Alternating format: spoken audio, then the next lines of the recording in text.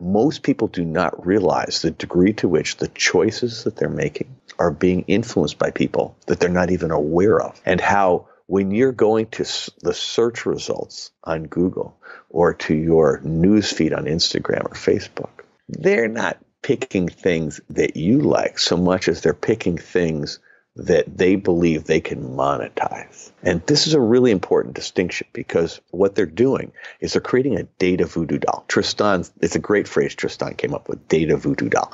They're gathering data. We think we give them a little data. The thing you have to understand is that data that we're giving them, that's a vanishingly small percentage of what they have. Because in real life, we touch electronic systems all over the place. Every time we use a credit card, every time we go to the bank, any medical thing generates a digital record. Our phone tracks where we are in real time. Anytime we send an email on or to a Gmail or Microsoft email account, when we use a shared online application like Google Docs or Office 365, there's a digital trail from all these things. And all of that data is available to Google, Microsoft, Facebook, Amazon. And they create this data voodoo doll. And every time you do a search, every time you look at your newsfeed, you have to in your head realize, oh my God, these guys are using that data voodoo doll to manipulate the choices that are available to them. My Facebook reach is declining by the second after I've had Professor David Carroll first and now Roger McNamee joining me on Modern Wisdom. Roger, welcome to the show. It is such a pleasure to be here, Chris. Really excited to have you on today. Very timely with the release of the great hack on Netflix and this resurgence of interest in Facebook and Cambridge Analytica. Can you tell the listeners who don't know who you are a little bit of background about yourself, please? So I first came to Silicon Valley in 1982 as an investment analyst right before the personal computer industry began. And I was lucky enough to be part of the most important firms investing first in public tech stocks in the 80s, then part of Kleiner Perkins, which became the biggest venture capital firm in Silicon Valley during the 90s, the heyday of the internet. I was in their office the day that Mark Andreessen brought in the idea that became Netscape, the day that Jeff Bezos brought in the idea that became Amazon, the day that Larry and Sergey brought in Google. I started a firm with Bono in 2003 called Elevation. And in 2006, a 22-year-old entrepreneur came into my office with a crisis. His name was Mark Zuckerberg. I helped him navigate the crisis, and for a period of 3 years thereafter was one of his advisors. And that is the context for my conversation with you here today, that from 2006 to approximately 2016, I was a huge fan of Facebook. And then at the beginning of 2016, I started to see things going wrong on Facebook, which really violated my sense of what the company was about. I thought Facebook was a force for good. And it began in the U.S. presidential primaries in the Democratic Party in 2016. It then included issues related to Black Lives Matter, a protest group in the United States. And then Brexit happened in June of 2016. And that was the point at which I realized that the same algorithms, the same business model that makes Facebook so great for marketers, those same tools could be manipulated and used to undermine democracy. And at that point, I started to realize I needed to do something. I started looking for allies and couldn't find any. I was finally able to persuade a tech blog to let me write an opinion piece about this in September of 2016. And while I was writing it, more news came out, civil rights violations on Facebook, and then our intelligence agencies said the Russians were trying to interfere in the U.S. election. So I sent the draft of the opinion piece to Mark Zuckerberg and Sheryl Sandberg, my friends, to warn them. I thought something was really catastrophically wrong with the product. And they were not particularly supportive.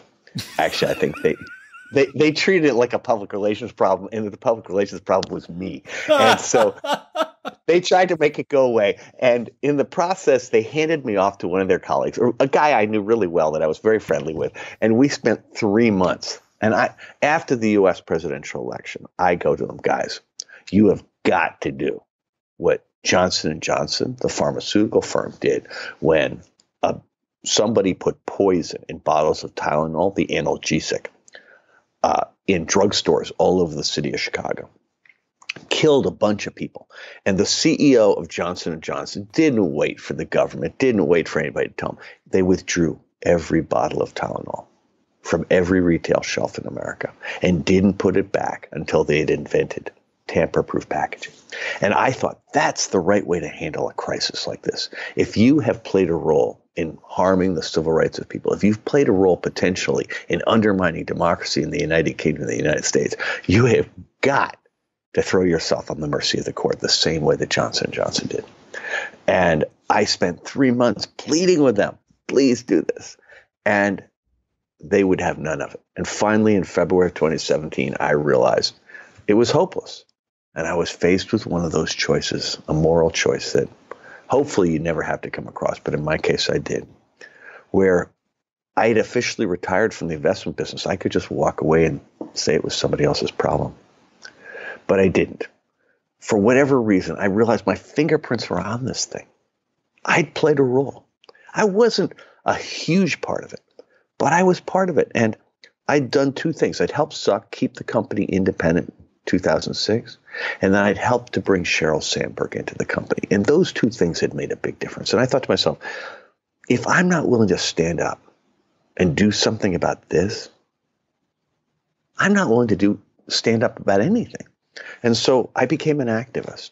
And I didn't know what that meant at the beginning. Honestly, the goal was really simple. Just make people aware of the problem. And I met a young man named Tristan Harris, who was coming out of Google. And Tristan had been on the U.S. news program 60 Minutes. And he had given about a 10-minute presentation on something he called brain hacking, which is the use of persuasive technology on smartphones by internet platforms and how you can manipulate people's attention. And a light bulb went off in my head. And I just realized that's how the Brexit thing and the U.S. election things had happened. And so the two of us joined forces and set out to try to make the world aware of this thing. And the first thing we did, we caught a miracle in a bottle. I mean, it was just unbelievable. 2 weeks after we joined forces was the TED conference in Vancouver, Canada. TED is it's ground zero for TED Talks, right? I mean, this is 1,500 technology and entertainment and design people all in one room. We're thinking, we'll get Tristan to do his brain hacking thing there. Everybody will know. We'll get 1,500 business cards. We'll be all done. Our job will be over. So we go to TED. A miracle occurs, and somebody gets Tristan on the docket on 10 days notice. And keep in mind, normally TED Talks, people prepare them for 6 months. Tristan's got 10 days. He goes there. He just shoots the light out. It was just amazing. He was fantastic. And we're going around to collect cards. We got 2 business cards afterwards. And no follow-up at all. It was completely hopeless. We're just despondent. And then another miracle occurs, and I get connected to a guy in Washington who works for Senator Mark Warner, who is the vice chair of the Senate Committee on Intelligence, which was at that time the only committee at Congress where the two parties were working together. And they were the natural place to look at Russian interference and potentially to help us protect the 2018 and 2020 elections. And that began our interaction in Washington. And so we go there. We had very successful meetings with him and with Senator Elizabeth Warren, who was very focused on the competition antitrust issues. And that got us started. And we wind up playing a role in causing the hearings to take place in the fall of 2017, in preparing Congress for those hearings, teaching everybody what they needed to know about Facebook and Twitter and to a lesser extent Google. They kind of understood Google. And I've basically been doing this full time, 24 hours a day ever since. And I've written a book called Zucked, Waking Up to the Facebook Catastrophe, which has been a platform for activism. I continue to go to Washington all the time. I continue to deal with folks in the press. And my job is really simple. There is a very, very scary thing going on, and most of us have no idea. I mean, we think we're giving up a little personal data for a service we love, right? It could be YouTube, it could be Facebook, it could be Instagram, it could be, any one of a dozen things. We have no idea that that's not what's going on at all. That these guys are building versions of the Matrix or of Minority Report. And they're not doing it because they're bad guys. They're doing it because they're engineers, and it's a really interesting engineering thing. Can you use massive data gathering and algorithms to make the world more efficient? That seems like a laudable goal. The problem with it is that if you convert all human experience into data, if you process it with machine learning, if you then use it to make the world more efficient, something's got to give. In fact, two things have to give. One of them is democracy, and the other one is free will and individual choice. And my attitude on this is real simple. Maybe people are okay with that, but they don't know that's what's going on. And we need to have a conversation about it. In order for a conversation to happen, somebody's got to tell them what's really going on. And I'm one of the people who has decided to devote my life to doing that. We are big fans of Tristan Harris on the show. I first heard him on Sam Harris just over a year and a half ago, and we went down that rabbit hole big style after that. I spoke to Kai Wei, the CEO of the Light Phone. Have you heard of that? Uh-huh. Yeah. Yeah, of course. Yep. Spoke to Kai, very interesting guy. So the listeners will be familiar, I think, with tech reduction and the race to the bottom of the brainstem a little. Yeah. But it's really important. But the thing, Chris, to keep in mind is we keep learning new things. And Tristan and I spent last weekend, not this past weekend, but the one before together. And we were comparing notes about how far we had come. Because when we got together, we thought that the addiction hypothesis that Tristan had come up with, the one that underlies the Light Phone and underlies all these other things, was the root cause of the problem. But earlier this year, a professor from Harvard Business School named Shoshana Zuboff published a book called The Age of Surveillance Capitalism. It actually came out in Europe in the fall of last year, but it came out in the States in January. And it changed our lives because Shoshana has been studying Google for more than a decade. And she spent roughly a decade writing this book. And it is the most important work of economics, sociology in my lifetime. And again, that's my opinion, but I really feel strongly about this, that this book is to the 21st century what Adam Smith's The Wealth of Nations was to the 18th and 19th. I mean, it describes an economic system that is dominating the world, but about which people are completely unaware. And it names everything. It describes how it works. And the important thing to understand is the reason that addiction exists is because of the incentives of this surveillance capitalism, which is about gathering all the possible data, converting all human experience into data, and then using it to make the world more efficient. And you sit there and say, again, is there anything wrong with that? And I go, it's not for me to say. But most people do not realize the degree to which the choices that they're making are being influenced by people that they're not even aware of. And how when you're going to the search results on Google or to your news feed on Instagram or Facebook, that they're not picking things that you like so much as they're picking things that they believe they can monetize. And this is a really important distinction because what they're doing is they're creating a data voodoo doll. It's a great phrase Tristan came up with, data voodoo doll. They're gathering data. We think we give them a little data. The thing you have to understand is that data that we're giving them, that's a vanishingly small percentage of what they have. Because in real life, we touch electronic systems all over the place. Every time we use a credit card, every time we go to the bank, if we want to buy a home, there's a credit rating score. Any medical thing generates a digital record. Our phone tracks where we are in real time.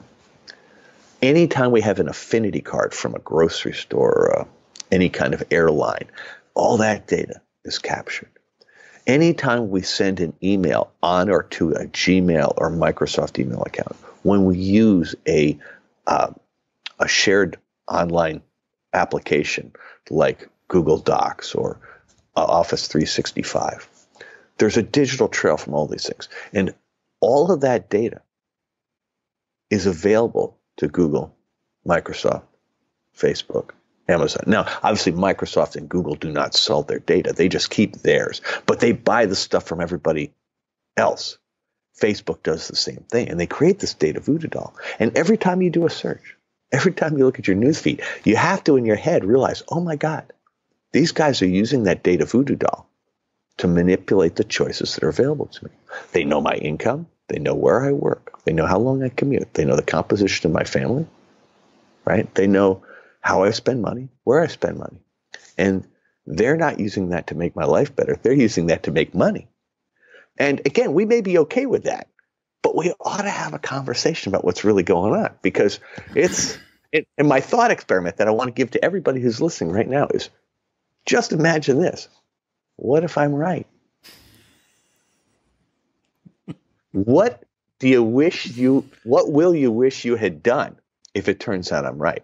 Because the thing about Shoshana Zuboff's book is it is brilliantly researched. It is like 500 pages of text and 200 pages of footnotes. I mean, the woman she deserves the Nobel Prize in economics. And I've never met anyone like her. As impressive as Tristan is, as impressive as all these other people in Silicon Valley is, she's at that level or more. And that requires thinking. So Tristan and I have spent a lot of time trying to amplify the signal from Shoshana to make sure more people are aware of it.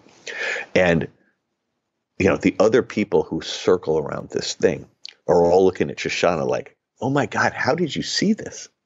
Right? Because it's so complex. It's so nuanced. And how in the hell did we miss it? Well, the answer is it's these guys. There's a famous sociologist in America named B.F. Skinner, no longer alive, but he had this notion of operant conditioning, this notion that you could manipulate behavior of any species by changing the conditions in which you held them.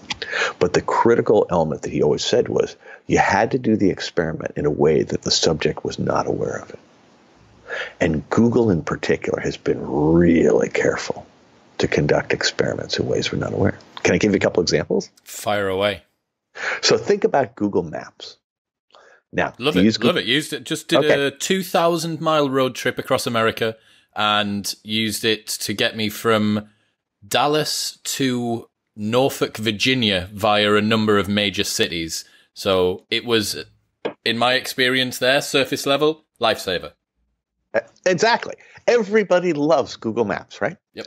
Now, let's think about the person whose drive in the morning to work is an hour long or 45 minutes, and where there's more than one way to get there. There's a standard way that is all else being equal, it's the fastest way to go. You take that route every day, but you check every morning just to be sure. And every once in a while, it'll say, nope, not today. Today, you're going to take this really weird route. And maybe they say there's traffic conditions or whatever. Do you know what's really going on? I'm scared to find out. So there's a concept in engineering called load balancing, which is when you have a complex system, in order to have maximum efficiency through the system, you need to balance the load and you distribute the weight or the traffic in ways that keep everything moving smoothly. The same concept applies in an airplane. It's why sometimes you have to put more people at the back of the plane to keep the balance right. So when it comes to traffic, the reality of this thing is that on any given day, some people have to go on inferior routes in order to maintain the flow of the system as a whole. Which means that sometimes when they tell you to take that other route, it's not because there's a traffic problem. It's because, hey, it's your turn. Today, you're going to take the inferior route. Let's say you're in a huge hurry. That could be a real problem for you. And you've had no choice in it because you trust Google. And they've not been honest with you about, hey, today is your day. They're just saying to you, please take this other route. And you say to yourself, hey, what's the big deal in that? And I'm going, maybe there isn't one, right? So then you think about how they monetize maps, or especially how they monetize Waze, right? So Waze is now it's the equivalent of Maps. Is Waze owned by Google? Of course, it's owned by Google. Right. And so Waze, it's taking all the traffic conditions for everybody and putting it in there. And again, the goal of the person using Maps or Waze is to get from one place to another as quickly as possible. But Google's goals are actually different than that because they're load balancing in the case of Maps. And in the case of both Maps and Waze, they got to get paid. Now, how do they get paid? They get paid for something that Shoshana describes as footfall. And footfall is getting you to go by basically advertisers pay them for traffic to go by their location. So let's say they know that you like fried chicken and you're on Waze and it's roughly mealtime. Well, they're going to drive you past the fried chicken people who've paid them for footfall. And that may take you off the optimal route. Now, does this happen to you every time? No. Does it happen to you some of the time? Yes. Can it happen at a time that's very unfortunate? Definitely. But here's what matters about it. Google is playing God. They're making choices for you. And because you trust them as an honest broker, it doesn't occur to you that they don't have your best interests at heart, that they're really doing is optimizing for their own business. And on those two, it doesn't seem like it's that big a deal. Now let's go to Pokemon Go. So most people don't realize where Pokemon Go came from. In fact, I didn't know until Shoshana told me. So Google had this thing. Do you remember those glasses, Google Glass? Yeah. So Google Glass was a thing where you had a little screen in the corner so you could keep track of whatever you were keeping track of all the time, and it had a camera pointing forward. And as far as I can tell, the reason people wore Google Glass was so they could look like a dork, right? Do you remember what we called them? We called them glass holes. Nice. Yes. Makes And sense. it completely failed. But I want you to understand what Google was trying to do. They had been capturing human behavior for a lot of ways, and they've been capturing a lot of free data, right? I mean, the reason they created Street View was that they realized that having a picture of every street and having a picture of every home was really valuable, and it was unclear. Why is it valuable? Well, you'll see in a larger context, they want to know where everybody lives. They want to know what their place looks like. There are all kinds of ways at some point you can monetize that information. For example, you're not likely to sell one of those little things that take old people up staircases, those chairs that go up. Stair lift type thing. Yeah. Okay. You're not going to do that to a one-story home, right? So, it's useful to have that information. But the point is they didn't ask permission. They start driving up and down the street. They take a picture of your home and whatever's in front of it, maybe your car, maybe your kids, whatever, your dog. And they don't ask permission. But when you get to Google Glass, what you're changing is you're going from a static picture, which is what Street View or satellite view is, right? Remember, whether you want it or not, your home is in those things, ready for a burglar to now be able to case your place without even coming to look at it.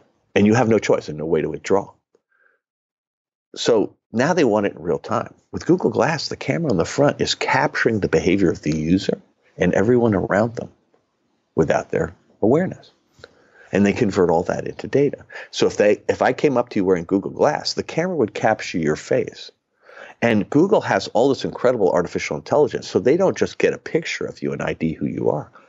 They can look at the muscles in your face and make a really good estimate of your emotional state of mind. And you say to yourself, well, how do they monetize that?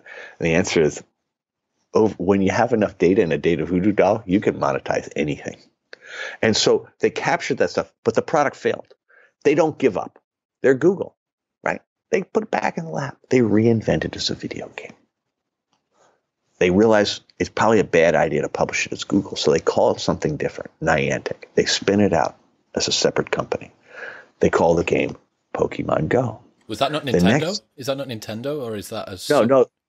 Nintendo licensed Pokemon to them, but Niantic is separate. I see. The same guy who created Street View created Niantic, and he is, like an apostle of B.F. Skinner. He's really big on operant conditioning.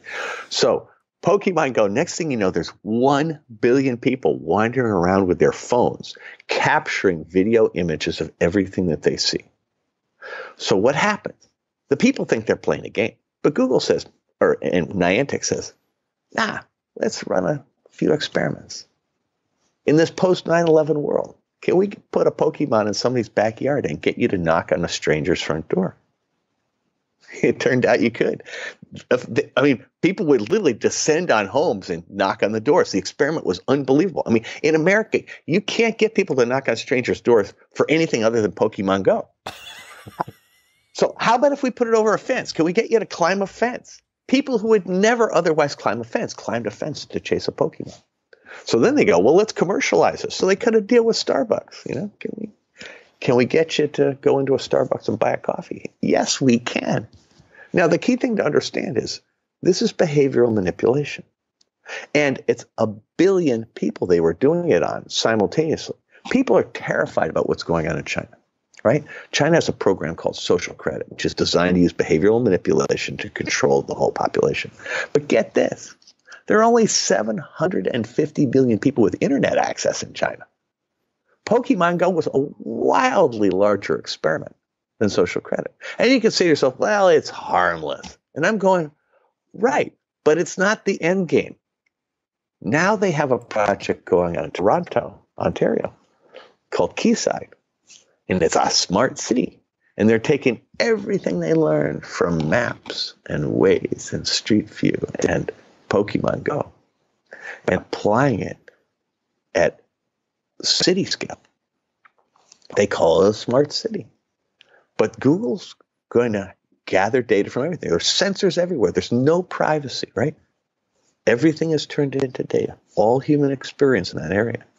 And the things run into a political problem because a small number of people came up and said, hang on, how do we influence this? Because Google had said to the city that there could be no interference from the people of Toronto and what Google was doing. In effect, they had to be protected from politics. They had to be protected from democracy, that they got to be in charge. They got to control the data, do whatever they wanted with it. Effectively, they controlled the public utilities. They effectively controlled all of the city services inside this development that they were going to help fund. And there would be no scrutiny, no control. Effectively, they would be substituting algorithms and artificial intelligence for democracy. Now, there's a 1-year hold on that project while the city actually finally does the deliberation, while they have the democratic process to decide if this is good. My simple observation here is that these guys have a plan. And it's not evil. It's just a different value system.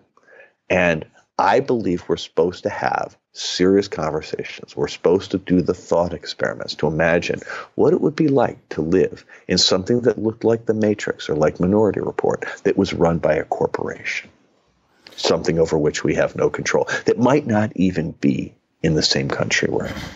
I'm sure that for each of the elements of business that you've put forward today, Google acting as whichever company it may be, whether it be Waze or Pokemon Go, or Facebook acting as Instagram, or however they piece it together, they will have a justification for why Street View exists. Well, it allows you to see things before you get there, or it allows you to be more accurate with maps, or the reason why they redirect you. Well, there actually really was traffic. What is the evidence showing this other side? Have there been whistleblowers inside of the company which have come out? Well, to be clear, Chris, I mean, the points you're making are demonstrably true. There is massive value from products like maps. There's massive value from Waze. I'm not saying you're not supposed to like the products. My simple point here is that Google's goals are at odds with the goals of the people using the products. And the people using the products just aren't aware of that. Mm-hmm. My question is, how do we know that their primary directive, their primary goal is collect data? Well, hang on. To be clear, it doesn't have to be murder in the first degree. It could be manslaughter, right? Their goals can be perfectly honorable and still cause huge harm, and that requires some kind of action by society. Mm-hmm. I believe that their goals are honorable. I just disagree with the value system that they're applying.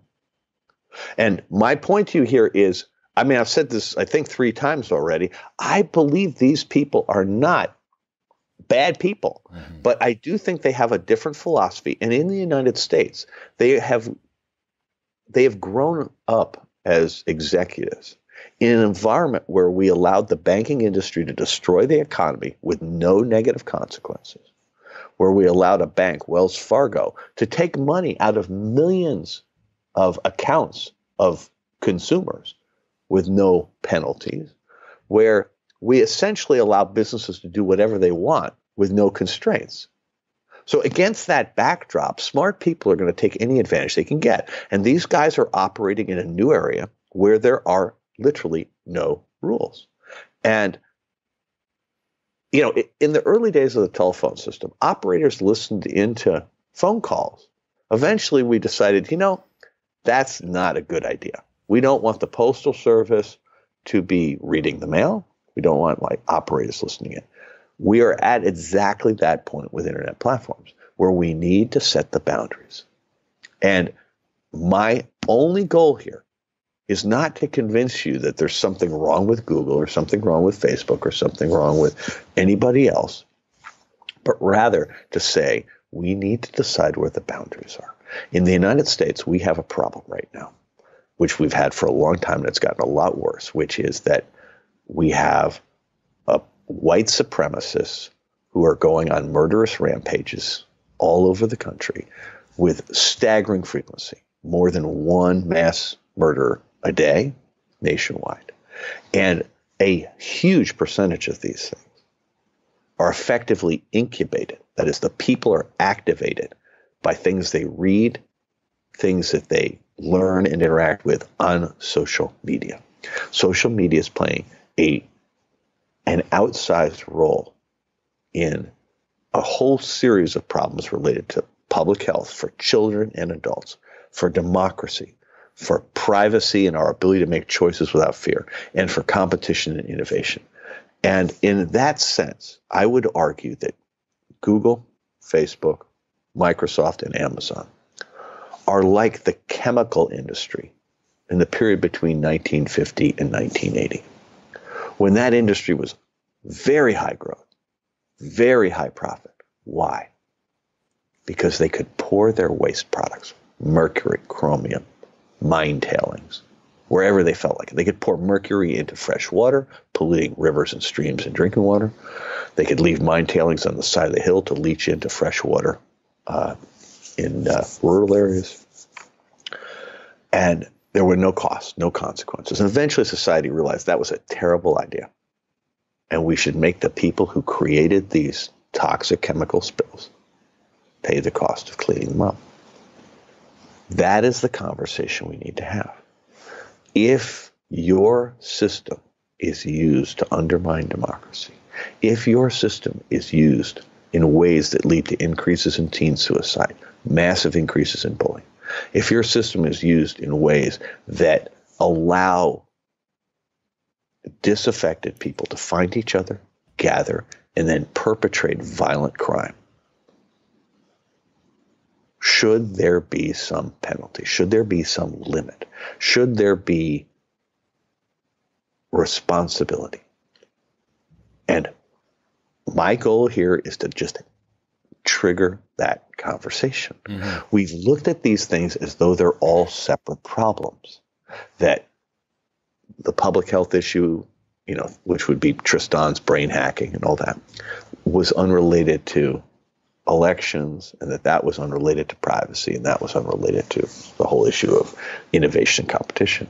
But in fact, all of them are the result of the incentives of what Shoshana Zuboff calls surveillance capitalism.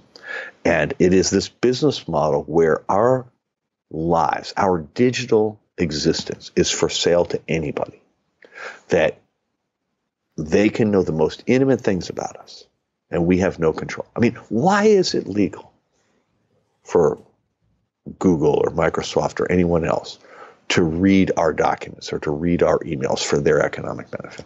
Why is it legal for a bank or a credit card processing company to sell our most intimate financial details to anybody who wants them? Why is it legitimate for a mobile company to sell our location?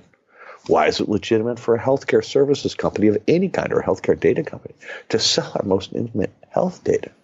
Why is anything about us for sale? That is the conversation I want to have. And again, you don't have to agree with me, but we should have the conversation. And until we have the conversation, in the United States, people are going to be killed in shopping centers, in bars, and in other environments, in schools. And, in the United Kingdom, you're going to be struggling with issues like Brexit. In Myanmar, they're going to be dealing with a genocide. In the Philippines, they're going to be dealing with death squads. In New Zealand, they're going to be dealing with terrorist attacks on mosques. These are not small issues. And the critical thing is, I talk to young people all the time and I say, Roger, I'm a digital native. I grew up with this. I'm not worried about this. And I go, I'm not talking about how it affects you. I'm talking about how the data they get from you is used to harm other people. Think about this. Google has so much data. What they do is they identify life events and then look at the things that preceded it. So if you they look at everybody who buys a car, and they look at the 1,000 or 10,000 steps they took before they bought the car. And they compare it to everybody else, right? And they find the distinct patterns. They do the same thing with women who announce that they're pregnant. So they look at 10,000 steps in front of that, and they find what's common. So there are certain things before you buy a car that you do that you may not even be conscious of, that don't say you're buying a car, but are just indicative of increasing probability. Because when you have a data voodoo doll, you're not selling targeting. You're selling certainty, right? You're selling this. I have 90% confidence this person is going to buy a car. Or get this. Google knows, I believe, with 90% confidence that a woman is pregnant before she knows. Think about that for a minute. I'd like all the women who are listening to this to think about that for a moment. You may not know if you're pregnant, but Google may. And we ought to ask, is that okay? Because what happens is that once they know, everything in your feed, everything in your search results reflects what they know that you do not know. And suddenly you do not, as Tristan says, you do not have agency over your life. And I don't know that that's legitimate. There's a good point there. I recently made a comment on a podcast about how much I love the new schedule send email feature on Gmail. I said, this now allows you to send an email tomorrow at 12 midday as opposed to having to be online. So it saves it in your drafts and then publishes it when you want. But you are right. If I start writing to my business partner about flyers for Freshers events in September, which we need to get flyers for, in the sidebar of that email, I have adverts for flyers. Right. Because they are allowed to read the content of my emails. And the question of... Well, actually, they have asserted the right to do that. We've never actually had a conversation whether that's legit or not. Because, remember, they say they're a common carrier. That's how they protect themselves from legal liability. What's common carrier, please? It's when they say they're a platform, not a media company, to avoid responsibility for the content on their platforms. They say we're a platform, which in the parlance of the communications industry, it means that you control a pipe. And if you control a pipe, you're not responsible for what goes through the pipe unless you know what it is, right? If you're going through and looking at it. Okay. Yeah. So essentially, this is what makes it illegal for the Postal Service to read your letters, for Federal Express to look inside your packages, and for the phone company to listen, right? And so you could say that Google and Facebook's insistence that they are platforms, not media companies, therefore not responsible, that means that they should not be allowed. There's a precedent. Oh, yeah, there's a lot of precedent. Point is, in the United States, our Congress is, I think you could say, charitably ineffective. And at the moment, the government of the United Kingdom is distracted, right? And as a consequence, getting thoughtful legislation to deal with problems like this is harder than it should be given the scale of the problem, right? And my point to you is, you might find it incredibly convenient to have a list of people who will sell you flyers. But there are points in your life that should be private. There are moments when sanctuary is absolutely essential to our psychological and human well-being. And these guys are systematically stripping that away. Think about Alexa. You put Alexa in your bedroom. You put Alexa in your office. And you're trusting the employees of Amazon. You're trusting the hardware vendor. You're trusting hackers to never do anything that hurts you. And maybe statistically you're going to be okay, but there are going to be a lot of people who are harmed really badly from just the indiscretions and the things that should remain private and are not under this model. And Shoshana Zuboff makes this brilliant point that the imperative of surveillance capitalism is to invade every possible domain of human existence. I mean, when you hear about Facebook doing experiments to try to create things that allow you to think instead of typing your queries or your posts, they're trying to invade your head. And you say to yourself, well, it'll never work. And I go, well, I hope not. But what if it does? These are really smart people, right? And the critical thing is, at a point in time when we're dealing with climate change, at a point in time when we're dealing with the crisis of obesity and all this other stuff, the best and brightest in our economy are devoting 100% of their effort to manipulating human attention and human behavior. Now, that sounds very Chinese to me, right? In China, the government is determined to manipulate everybody in order to keep them in line. And I'm going, well, I just think in the United States of America, and I don't know how you feel in the United Kingdom, but in the United States of America, I think that's a very un-American thing. And our companies are doing it, and we are not conscious of it. And I just think there is something wrong with all this happening outside of our awareness. I think you're right. One of the things that I want to touch on, I want to begin to go back a little bit further to the beginning of your story and talk about this journey from 2006 to 2016 and find out you were with Facebook through not its inception, but really its adolescence, I suppose, and it's establishing itself in the world. So what did you see during that period? I'd also love to hear the first time that you met Mark and what that situation was like as well. I'm sure that the listeners would be fascinated. And then it's a funny story. So let me go there first, and then you can ask the rest of the questions. Okay. So when I met Mark, he had just had his 22nd birthday. Facebook was 2 years old. They had 9 million users, all of whom were university and high school students in the United States who were required to use their school email account. So effectively, they had authenticated identity for every user of Facebook. I thought that was the game changer, that meant Facebook would finally crack the code of social media that had eluded MySpace and Friendster and America Online and all the early efforts to bring people together online. I was convinced that anonymity allowed bad actors to pollute any environment they could get into, and that all of these things had, from the beginning, whenever you allowed anonymity, it always descended into an ugly mess. And so I had not used Facebook when I met Mark because I was 50 years old and I didn't have an authenticated school email address. And so I was convinced of this without actually having used the product. This conceptually, I thought he'd solved the core problem. And one of his colleagues sent me an email saying, my boss has a crisis and he needs to talk to somebody who's been around a long time who really gets the Valley, who can help him figure it out. Would you take a meeting? And so Mark comes to my office. And, he looked just like Mark Zuckerberg. He's got the sandals. He's got the skinny jeans, the gray T-shirt, the hoodie, the courier bag, short curly hair. He sits down. I sit down. Now, keep in mind, I'm in business with a rock star, right? Bono.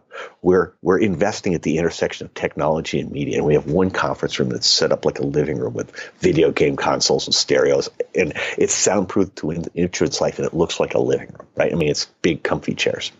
We're 3 feet apart in these two comfy chairs. And I say, Mark, before you say a word, would you mind if I gave you the context for why I'm taking this meeting? Because once you start talking, you'll assume anything I say is influenced by what you've already told me. So I need to say something before you say anything. He said, go away. Go ahead. I said, look, Mark, you've had 9 million in revenues. You've got 9 million users. But I think you have the most important company since Google. And before long, you will be bigger than Google is today. And because of that, if it hasn't already happened, either Microsoft or Yahoo is going to come up to you and offer you $1 billion to buy Facebook. They're going to do it right now. And everybody you know, your mom and dad, your board of directors, your management team, your employees, your friends, everybody say, Mark, take the money. It's $1 billion. Dude, you're 22. You can change the world. You'll have $650 million. Your venture capitalist will promise to back your next company, and he'll tell you it'll be way better than Facebook. I said, Mark, I've been doing this for 24 years, and I know two things with extremely high confidence. One is there is not one entrepreneur in Silicon Valley who has ever had the perfect idea at the perfect time twice. I am convinced Facebook is the perfect idea at the perfect time. It didn't happen for Steve Jobs, not going to happen for you. Second thing, I don't care who buys it. They're going to wreck it. This is your baby. If you believe in the vision, you got to carry it out. So you have to imagine we're 3 feet apart on comfy chairs in this conference room with mood lighting, right? It's not like a conference. It's not like a conference room. It's really like a living room with low lighting, and we're right next to each other, face to face. I've just laid this really heavy trip on a guy I've never met. He's 22, right? Some kind of reaction I'm expecting. I got nothing. I mean, he goes into this series of thinker poses. He's trying to decide if he trusts me. And I don't know if you've ever sat with somebody in an absolutely dead quiet room expecting a response. Mm-hmm. And not gotten one, right? In 15 seconds, it starts to get really, really uncomfortable. That's like a lifetime, yeah. Right? At the 1 minute mark, I'm saying to myself, well, it's okay because he's really showing me great respect. He's trying to decide if he trusts me. At the 2 minute mark, I'm going, whoa, this is really creepy. At 3 minutes, I'm digging trenches in the upholstery of the chair I'm sitting in. At 4 minutes, I'm ready to scream, but I realize I'm in the presence of a singularity, right? I mean, there's nothing like this has ever happened to me in my life. And I'm thinking, wow, this kid is like, he's truly one of a kind. I mean, I've never seen anybody go through a thought process like this. Finally, he calms down and he looks at me and goes, you're not going to believe this. And I go, try me. That story you just told, that's why I'm here. That exact thing has just happened. Every detail that you said was correct. Yahoo, $1 billion. Everybody told me, sell the company. And I said, well, Mark, what do you want to do? Do you want to sell? He goes, no, but I can't run it by myself, and I don't want to disappoint everybody. And I said, well, hang on. You got plenty of capital. You're growing like a bat out of hell. They don't have any right to tell you the dance is over. So I helped him understand how you convince people that, wait a minute, when you're part of a rocket ship, you don't abort the mission just because you think you've gone high enough, right? You play it out. And the whole meeting maybe took half an hour. He goes back, he kills the deal, convinces everybody to do the right thing, which they did. And from that point for 3 years, I was one of his advisors. Because imagine this, he's got a problem, right? That his board of directors wanted to sell the company. His management team wanted to sell the company. He was going to have to do some upgrading. And he didn't know who to trust. So I was one of the people he trusted. And so I helped with that. And the key thing I did was to bring in Cheryl. And I knew Cheryl back from when she was at the Treasury Department, because she and Bono had worked together to forgive all this debt of emerging countries for the millennium. And she introduced Bono to me. And then I helped to introduce her to Google, which got her started in Silicon Valley. So we were super close. And I was convinced she was the right fit for Mark. And likewise, Mark for her. So you can imagine, I'm a huge believer in this company. But around 2009, Cheryl's on board, in place. And the thing about really successful executives from Silicon Valley is they rotate their mentors according to what they need. And by 2009, they had the management team that they wanted. So my role was kind of done. So I moved into the background. And I'm like in the bleachers cheering along, but I'm no longer an insider from 2009. What was your role from 2009? What did you do? Was it just... Well, we were an investor. So it didn't happen right away, but about a year after I met Mark, he gave us a chance to invest, and then another one that Elevation took advantage of. Did you unload every single penny of your net worth into that to try and maximize? No. I mean, it wasn't at all obvious at the beginning what the business model was. No, I thought with the rocket ship propelling itself towards the future, as you suggested, but that's not. I mean, Elevation made a huge investment in it. Okay, it made as big investment as it could, and it worked great for Elevation. And but to be clear, it doesn't work quite the way you described. That's just not how the world works. I understand. And again, I really liked him. I liked Mark. I liked Cheryl a lot. I was a real big believer. Now, the thing is, I'm a professional technology analyst, and there were signals along the way that not everything was right. But unlike Google, Facebook took quite a long time to get its business model right. And the thing that's a problem today didn't really begin until about 2013. So I'd been out of the company 4 years by the time it began. But the things that led to it and the things that caused the problem, there were signs as early as 2007, really, that Mark did not respect the people who used the products, that he didn't respect privacy, and that he wanted to push them, force them if necessary, into a level of openness that would ultimately be really problematic. Can you remember the first particular signal of that kind that comes to mind, or were there a couple of those that come to mind? Well, the problem here was that I thought that he learned from the mistakes. The first one was a thing called Beacon. And you may remember Beacon. Beacon was their first effort at monetization at scale. And the notion was, if you were out in the real world and you bought something and you were a Facebook user, the person you bought it from could do a promotion on Facebook and publish it to your news feed. You went to a sporting goods store and bought trainers, right? Mm-hmm.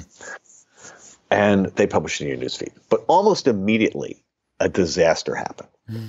A young American man bought an engagement ring from an online company called Overstock.com. And Overstock was one of those things that sold things at really deep discounts. So they published to his news feed that Mr. X has just bought an engagement ring for 95% off, and here's a picture of it. So the first word his bride-to-be gets that he's going to propose is that she sees this thing in his news feed. All of his friends see this thing at the same time. Now, nobody has any control. They have no idea this is going on. It's just started, and it's a massive disaster. And I mean, we're talking train wreck of the first order. And it's the kind of thing where you would think a company would never go near invasions of privacy again. And I want to say that's sort of 2007 that's going on. And so Cheryl comes in early 2008, they repackage the technology as something called Facebook Connect, which it works the same way, but it does something totally different. Facebook Connect is a very convenient way to log onto websites so you don't have to remember lots of passwords. The problem is, of course, that Facebook used it to spy on people as they went around the web. The same way that when they put like buttons around the web, it was all about tracking what you were doing as you went around the web. Now, Facebook resisted using that data in their advertising for a long time. But when they went public, the ad tool they had at the time was incredibly successful because of the growth in users. Advertisers have to go where the audience is. And so they were putting lots of ads on, but Facebook overpriced the ads. And so all the advertisers were really angry. And Facebook didn't want to cut the prices. They wanted to make the ads more valuable. So they realized they had to take what they would call web data, from spying on you as you go around the web, tracking them, and embed that into the ad system, which they did beginning in 2013.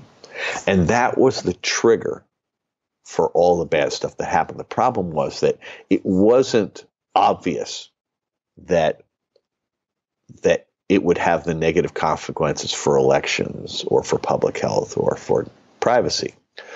At the beginning, it just appeared as though, you were getting ads that were better targeted, right? They seemed way more relevant to you. And that you can log into a new e-commerce website by saying sign up with Facebook as opposed to having to put your credentials in. And you could like something out on the web and it would show up in your Facebook feed. You know what I'm saying? All these things seemed very innocent and convenient. But what we didn't think about was that literally anybody could use them, which means that, in Tahrir Square, you've got a protest organized in Egypt over Facebook and then crushed over Facebook because the forces of darkness, if you will, had way more money, way more power, and every bit as easy access to Facebook as the protesters had. And so they were able to use all these tools to identify who the protesters were, right? I mean, because Facebook basically in those days, they had this thing when they were first trying to figure out monetization. All they had was a large user count, but people spent like a minute a day. And then this company called Zynga came along with a poker game and with Farmville, and where people were spending an hour a day playing Farmville or playing poker. And what Zynga did that was so clever was they kind of hacked the Facebook system to get friends. And Facebook realized, wow, if we give app developers access to friends lists, they could build these social apps and that'll make usage go way, way up. So beginning in 2009 or so, they started systematically doing it. And the U.S. Federal Trade Commission goes, wait a minute, you have to get permission from the users before you do that. Facebook goes, okay, no problem. We'll sign a consent decree and promise to do that, which they completely ignore. So they continue to give access. And here's the math. They went public in 2012. They had 9 million apps. In theory, all of them were eligible to get these friends lists. But let's just imagine only 1% did. I believe the number was actually higher than that, but let's imagine only 1% did. That would be 90,000 apps. Let's think about what some of those apps were. Well, how about Xbox Live? How about PlayStation, right? I mean, these are things with tens or hundreds of millions of users getting access to the friends list of all of those users on Facebook. That's everybody on Facebook multiple times over, right? So everybody's data, that's the thing that Cambridge Analytica was about, that actual thing. And that took place after the consent decree. And that's why the Federal Trade Commission just put a $5 billion penalty out, which, by the way, was a bargain. The reality is they probably, if you'd applied normal Federal Trade Commission pricing to each violation, it was probably multiple $1 trillion worth of violations. I mean, as digital toxic spills go, it's hard to imagine anything bigger than that. But the digital toxic spill associated with things like video game platforms was almost certainly orders of magnitude larger. And $5 billion is just the cost of business. Is that the case? Well, it's way, way, way too low. And it didn't mean anything to Google. Investors thought it was literally less than a slap on the wrist. I mean, the investors treated it like they'd just been handed a bouquet of roses by the Federal Trade Commission. So it's terrible. And the point here is, I'm an analyst. I might have picked up signals earlier. And the embarrassing thing was I retired at the end of 2015. And I retired because the culture of Silicon Valley had changed. If you think about it, I grew up in the era of Steve Jobs and Gordon Moore, and this notion of using technology to empower the people who use it.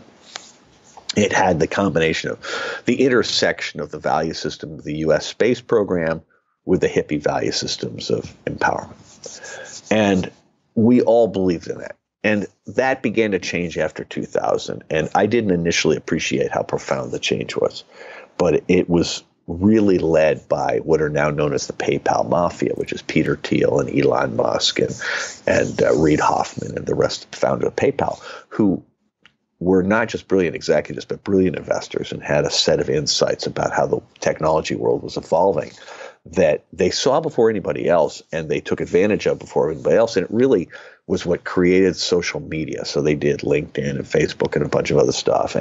But they brought a different value system. They brought this hyper-libertarian value system of, hey, move fast, break things, right? That you're not you could disrupt without being responsible for the consequences of your actions. And that, unfortunately, happened in kind of a vacuum. That post the bubble bursting in 2000, the venture capital industry was in retreat. It turned out that that was a critical moment because suddenly you could, the limitations historically of technology, we didn't have enough processing power or memory or storage or bandwidth to do what you wanted to do. Those all basically evaporated around 2003, 2004. So you could, for the first time, do global consumer product like Facebook or Google or Instagram. And these guys saw it before anybody else. So they got there and they set the rules and they set the culture. And at the beginning, it was like this hybrid culture, right? Where these people were doing real business and more or less obeying the rules. But the second generation companies, so now we're talking about YouTube, we're talking about Uber and Lyft and Spotify, we're talking about Airbnb. These guys basically started off with the notion that laws just don't apply to us and that there are people out there who do not understand what's going on and we can take advantage of them because we're not responsible for the harm. So suddenly predatory business models become the rule in Silicon Valley. There's a company in the nicotine business called Juul that makes vape pens. And every one of these things I had a chance to invest in. And I'm just sitting there going, wait a minute, this is the best that Silicon Valley has to offer. I can't manage other people's money if I'm not willing to invest in these things. But my personal value system didn't allow me to go there. And so I realized I got to retire. So I retired in 2015 at the very end because Elevation winds up very successfully. We distribute everything at the end of 2015 and I'm free at last. And something happened because within a month, I'm on vacation with my wife, and I'm looking at Facebook, and I see posts coming from Facebook groups notionally associated with the Bernie Sanders for president campaign. This is the very beginning of the Democratic primary. And they're really deeply misogynistic, and they're not the sort of thing any campaign would want its fingerprints on. You'd never put it on an official Bernie site that you were doing a misogynistic thing. And yet it was spreading like wildfire. Like somebody was spending money to get my friends to join these Facebook groups. And I'm thinking, that's really weird. And really bad. Because I have a rock and roll band called Moon Alice, actually the second one called Doobie Decibel System. And we've used Facebook really successfully to build our fan base and to promote. Sell tickets and tell fans about when you've got shows and events. Yeah. And to communicate with them directly and for them to communicate. I mean, there's a Facebook group for Facebook, but there's one called The Tribe that's just the fans, right? And, it's like, I've been a true believer of Facebook, early adopter. I mean, we did the first Facebook Live of a rock and roll concert. The day the product was turned on, we had a show that night and we broadcast the whole show on Facebook Live, the first time that had been done. That's cool. Yeah. No, and we did a bunch of stuff. We were the first one on whatever the one is that Twitter owns. I can no longer remember the name. But I know what you mean. Yeah, it's what Scott Periscope. Periscope. But all those things came out. We missed Meerkat by like 4 days. But we were really early adopters, and we'd been streaming our shows for years, right? So we really knew a lot about it. And I have 4 patents on live streaming, which, by the way, are completely worthless because of the market power of Facebook and Google. I can't enforce them. But the point here is that in March of 2016, Facebook expelled a group that was using the ad tools to identify people who are interested in Black Lives Matter, which is a protest group and a completely peaceful, honorable, really, in my opinion, important civil rights organization. And they were gathering data on the identity of these people and selling it to police departments, which is a massive civil rights violation. Now, Facebook did the right thing, right? They expelled them. But by then, the damage had been done. And that's the first inkling I got that, wait a minute, these ad tools are not benign. But Brexit was the critical thing, because at Brexit, all of a sudden I realized, wait a minute, there is an asymmetry. Because engagement, you know Tristan's hypothesis, right? You want to go down the brainstem. So the most basic human emotions, fear and outrage, which are part of flight or fight, those are the lowest common denominator. You can get engagement from the largest number of people by appealing to that. And it's asymmetric. Because people with a naturally conservative personality will be, on average, more fearful. So from a political perspective, right, it's easier to use these tools to inflame people who think of themselves as being conservative, which means you can't use these tools equally effectively across the full political spectrum. There's a massive asymmetry. That's interesting. That's something I've never heard or thought of before. And that asymmetry didn't begin here. That's been Rupert Murdoch's model from the beginning, right? And so the Murdoch organization has played to that on Fox and on Sky and wherever they've had control of the news agenda. And, it's just, these are elements of human psychology that we can't avoid. And I didn't know all the nuances, but I knew enough to know that there was something really wrong here. And that's when I got, activated to try to do something about it. But again, in this context, I'm viewing Facebook as the victim. When I went to Mark and Cheryl 9 days before the U.S. election in 2016, it was as a friend, as their mentor, to try to alert them of something that was, I thought, really horrible. And the truth is, I think that they looked at me and said, Roger, if you're so smart, where are your 2 billion active users? Where are your billions of dollars? Because for the prior 5 or 6 years, pretty much everything Facebook had done had worked out. And if you're as successful as they were for as long as they were, human psychology, you start to think that all these things happen because you're a genius and that therefore everything you think is right. Right? They've been proving critics wrong for a long time. And so I think their visceral reaction was to just assume I was wrong.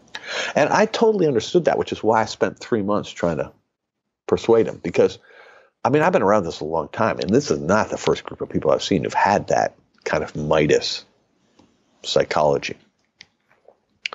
And I didn't think less of them because of it, right? I just thought it was a high bar to get over. And I was worried that I was no longer the right messenger. But I spent 3 months. I gave it my best shot because I didn't want to say anything publicly, because I thought the minute I said something publicly, it was going to change our relationship permanently. Mm-hmm. So I didn't say anything public for a long time. I actually waited another 6 months after that before I said anything publicly. And because I wanted to give them a chance to get it right. I was convinced that no one could fix these problems better than the people running the companies. And keep in mind, at that point, I think it's just Facebook. I have no idea that this is also about Instagram. It's also about Google. It's also YouTube. It's about, Microsoft, Amazon, all these other companies. I just, maybe it's another.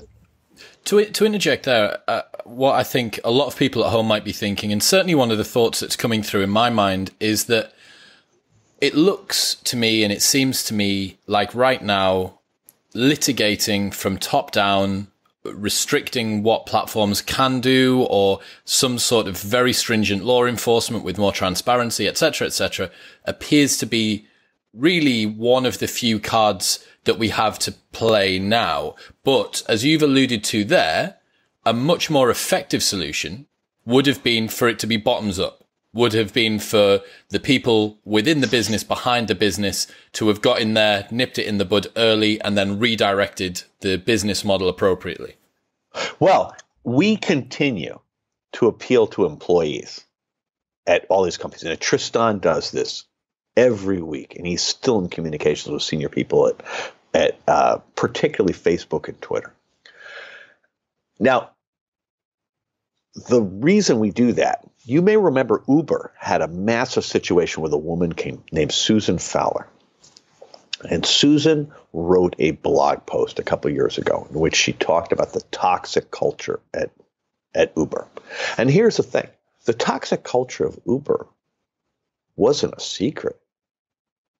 Everybody knew about it, but the management team, the board of directors, the employees tolerated it because the company was on this rocket ship of growth. And Susan Fowler wrote this blog post that, for whatever reason, shifted the perception of the employees so dramatically that over the next 6 months, there was almost 100% turnover of the management team. It changed everything. And we looked at that and went, that's all we need here. We just need to get the right person. And what was interesting, because there was a series of people. First, Justin Rosenstein, who did the like button. Then Sean Parker, who had been the first president. And Facebook completely ignores these guys. And then Chamath Palihapitiya, who had been in charge of growth until 2011, does a thing at Stanford University in late November of 2017. And it gets publicized in early December. And we're going, this is it. Chamath had hired essentially all of the people running the growth team, which is the brain hacking part of Facebook. And we're thinking, this is the guy. Well, Facebook apparently recognized that. And they came down on him. And somehow within 72 hours, he reverses his field completely and starts becoming a spokesman for Facebook. Wow. And he goes on TV. He came to the UK. He was on Christiane Amanpour on CNN. And he's talking about how, Zuck's the smartest guy on earth and only Zuck can fix everything in society. And, I mean, not quite, but something like that. And I'm looking at that going, wow. I mean, Chamath Palihapitiya is a world-class poker player. I mean, seriously, he finished like 101st out of, I want to say, 3,500 players in the World Poker Championship. I mean, he is no shrinking violet. There's no shit. I mean, he's not going to roll over because Cheryl calls up and yells at him, right? That's just, what do you think not happened then? What do you think happened? I have no idea. I mean, there's been a lot of speculation. I only met Chamath one time. Zuck asked me to help recruit him when he went into Facebook because his office was literally directly upstairs from mine at Elevation. And so I spent an hour and a half with him. And I will tell you, Chamath's one of the smartest people I've ever met. One of the most ambitious people I've ever met. He's almost the prototypical top of the pyramid Silicon Valley bro. Exactly the kind of person you would want running the growth team. The growth team at Facebook. I mean, Zuck totally picked the right guy. And, so I don't know him well enough to know what really drove it, but, you can speculate, but the point is, it doesn't matter. They turned him around. And ever since, with all that news flow, there hasn't been anybody else other than Chris Hughes, the co-founder, who's really come out and said anything. Now, Chris has been amazingly effective. He was Mark's roommate in college. He was the fourth co-founder of Facebook. And he has been talking a lot about antitrust. And I have enormous respect for Chris. But think about this. According to Médecins Sans Frontières, there have been at least 9,000 people killed in what the UN calls a classic ethnic cleansing in Myanmar. There are, I think, 42,000 missing and presumed dead. So if they're all dead, let's assume that's 51,000 people. Not one person at Facebook has spoken out saying, this is a moral outrage and we need to do something about this. Not one. And I'm thinking to myself, how can that be? I mean, how can that be? What after Christchurch? I mean, Christchurch, proportion to the population of New Zealand, Christchurch is exactly the same percentage that 9/11 was in the U.S., right? I mean, this is a nationally traumatizing event. And nobody's got a problem with that? I'm just going, hang on. What is going on here? How about YouTube? Right? I mean, YouTube, recruits and trains terrorists. It poisons the minds of little children, and it's caused in the United States an epidemic of measles. It's got, climate change denial happens on YouTube. Flat Earth happens on YouTube. I mean, there's been one person, Guillaume Chalot, who was a algorithms engineer, left the company and has become an activist, but no current employees have got a problem with this. Actually, they do. They spoke out quietly and the company ignored them, right? And that's the difference between Google and Facebook. Is at Google, you've seen the employees go to management and tell them there was something wrong with YouTube. They fought against Maven, which was a defense contract. They protested at least a little bit against creating Dragonfly, which was the version of the search engine for China with all the censoring. And then they had a very, well, at least temporarily successful protest against the required arbitration in cases of sexual harassment and sexual misconduct. But Google's punished the people who organized the protest, and they've gotten away with that. But at least at Google, you see signs of the employees sticking their heads up and doing something. And that makes me hopeful. But Google's a really smart company, really well managed, with a lot of tentacles in a lot of places. And they're the ones who are, trying to replace cities. Facebook's just trying to replace currencies, which is a disaster, right? I mean, because you sit there, you go, hang on, what makes you a sovereign nation? The legitimate use of force with the military and the police, and control of currency. And Facebook's go, hey, we're going to replace you on the currency part. And I'm like, WTF, dudes? I mean, come on. What are you thinking? That's nuts. So to round up, one of the things that I think a lot of people want to know, and me myself, that's fine. I'll chop that. That's fine. Where are we? 1:16. Let me blow it again. Don't worry. I love doing a pre-record because it just means that we can do whatever we want. I've got about exactly 3 minutes, if that's okay. I'm just gonna. Yeah. I'll do it. One of the things that I'm thinking, I'm sure a lot of people at home will be as well, is that we are currently a part of this infrastructure. A lot of these things are part of our lives. Totally. Are there any bits of advice? Is there anything which you can suggest to the people at home which are the lesser of few evils, should I say?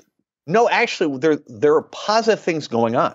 Okay. The most important thing to understand is that Apple has decided to make protecting consumer privacy the focus of their product development, the focus of their business.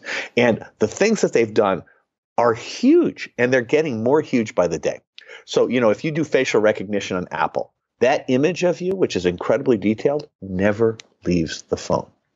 That's a huge deal. Siri, one of the reasons why Siri doesn't perform as well as Alexa is they do a huge amount of the processing on the phone to minimize the data that goes into the system. Apple Maps. Apple spends $1 billion a year on this mapping product. They do no monetization at all. Do you know why it exists? So that you don't have to use Google Maps. And here's what's really interesting. Instead of doing what Google does, which is to track every route you ever take forever, Apple, as soon as you're done with the route, snips off the place you left from and the place you're going to, breaks the rest into 10 segments, and anonymizes them so they can't reconstruct your route. Is that true? Now, wow. Totally. So then Apple creates Apple Pay, where you can use your phone to pay for stuff. Mm-hmm. The merchant, all they get is money. It's like you've just done a cash transaction. But the data leakage occurs with your credit card, particularly if you're on MasterCard. There's less data, a little bit less data leakage the data leakage on Verizon occurs in a different place. But Apple says, okay, so we're going to make a credit card. And the deal on this is the bank we partner with can't leak any of the data. So if you use an Apple Card, which comes out this month in the United States and soon thereafter everywhere else, if you get an Apple Card and you use Apple Pay and Apple Card, it is like paying cash. It is a great idea. Apple has a new thing coming out in the new operating system called Sign In with Apple. That's the equivalent of Facebook Connect or Google Connect. But the difference is it uses a random email every time you log onto a website so they can't track you. Now, this is really important stuff because basically, Apple is going after a portion of surveillance capitalism, and they're going after it hard and in a way anybody can use. The other thing that's going on around Apple is that there are all these other products, and this is like DuckDuckGo for search, but also now for browsing. Disconnect Me, which blocks trackers from being sent out by apps that are running inside your phone. I mean, the Apple ecosystem is becoming wildly more secure. Where Android, the whole purpose of Android is surveillance. So the first thing is, if you've got an Android, as soon as your contract is done, move Apple. Okay, seriously, that is the best thing you can do. You heard it here first. I don't think you have to drop, using the apps you love. But what I would recommend you do is don't embrace ecosystems all the way in, right? If you're going to use Facebook, don't use Messenger. Don't use everything with Google and Google accounts. Do things anonymously, right? If you must use Google products. Now, I treat Google like a game. You remember Frogger? Yep. I treat Google like Frogger. I'm the frog, Google's the river. The logs are the other products, like the Apple products or DuckDuckGo or Disconnect Me. Yeah. And my goal is to avoid using Google. And I promise I'm a musician. And the way musicians share music, if they say, if you got to learn a song that was created by somebody else, you'll listen to it on YouTube, right? So I have a real problem with YouTube. But I haven't done a Google search in 2 years. I haven't used Google Docs in over a year. And but there's some things that, this morning somebody called me and they wanted us to do a conference call on Google Hangouts. I go, nope, we're not going to do that. You got to call me. Yeah. And my point here is I made it into a game. And I can't really win the game. I can just stay alive a little bit longer than other people. I pay cash for a lot of stuff. Now, you say, Roger, you're paranoid. I go, I readily admit that. But my point is I'm mostly doing it to see if it can be done, right? Yeah. And again, it's a thought experiment. You're supposed to ask the question, what if I'm right? And the most important thing is every piece of evidence. I track every news story that goes by. I get hundreds per month. These guys haven't learned a thing. I mean, the ad stuff that they were supposedly going to protect in the context of elections does not work, right?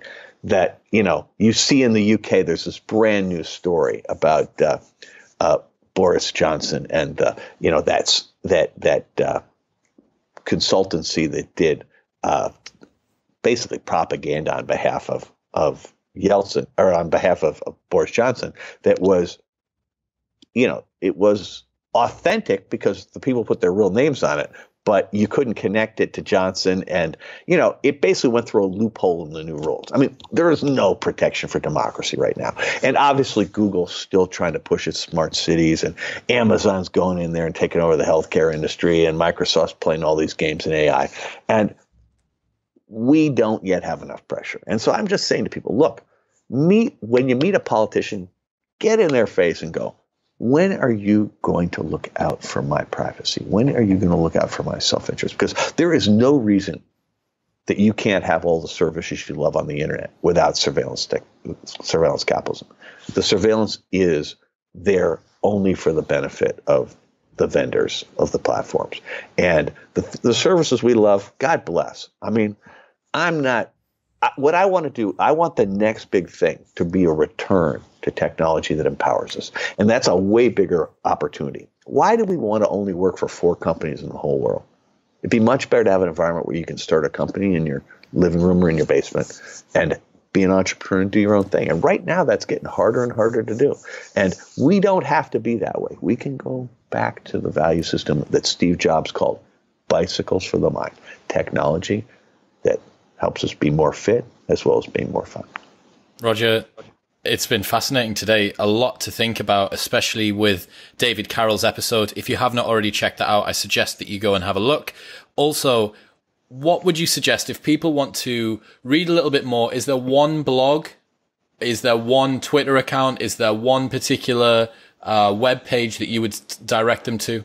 I wish there were. The most important thing, if you have the courage, is to read or listen to the audiobook of The Age of Surveillance Capitalism by Shoshana Zuboff. Failing that, the best journalist in the United States on this issue is Kara Swisher. She does a bi-weekly column in the New York Times. So Kara Swisher's Twitter account is a really good one to follow. I think David Carroll's Twitter account is excellent to follow. Carol Cadwalader in the UK, relative to anything that was, privacy Brexit and Cambridge Analytica related, she's absolutely the best. But at the moment, there are not enough of us in the advocacy world to create a central hub for all this. God knows I just don't have enough time in the day. And so what I would tell you here is it does take a little bit of energy, but that's okay because there's